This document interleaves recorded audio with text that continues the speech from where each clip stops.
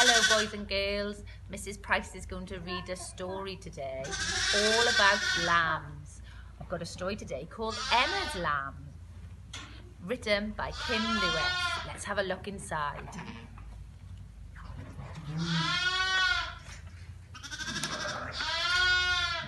Emma's Lamb by Candlewick. One rainy spring morning at lambing time, Emma's father put a little lost lamb in a box by the stove. Then he went back to the field to look for Lamb's mother. Lamb and Emma looked at each other. "Bah!" said Lamb, sitting up in his box. Emma wanted to keep little Lamb and look after him all by herself. So Emma dried Lamb because he was very wet. She tried to keep him warm because he was very cold. Emma fed Lamb because he was very hungry. When Lamb was dry and warm and fed, he and Emma played. "Bah!" said Lamb, getting into a mess. What a mess they're making. Then Emma took Lamb for a walk and he skipped along behind her.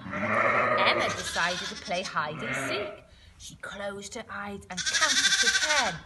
1, 2, 3, 4, 5, 6, 7, 8, 9, 10. "Here I come!" she cried. Emma looked for Lamb in the stable. She looked for Lamb in the barn. She looked for him in the granary. She looked all around the yard.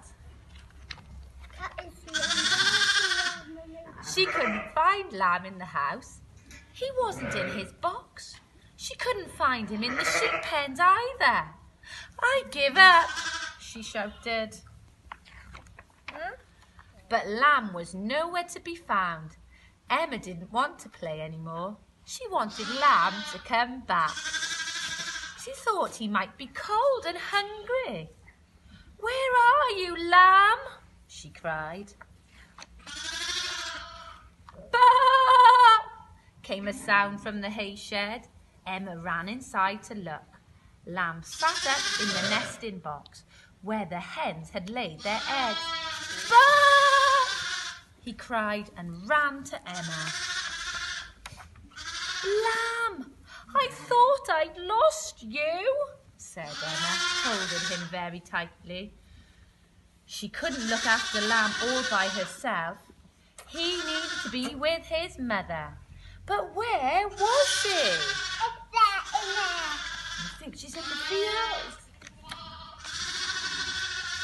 Then Emma saw her father across the field.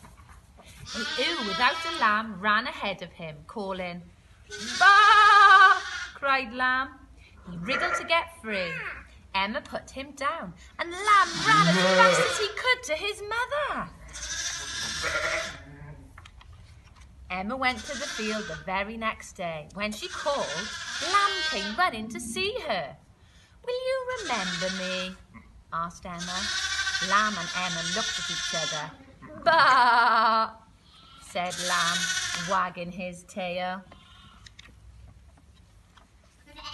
And that's the end, boys and girls. I hope you have enjoyed the story.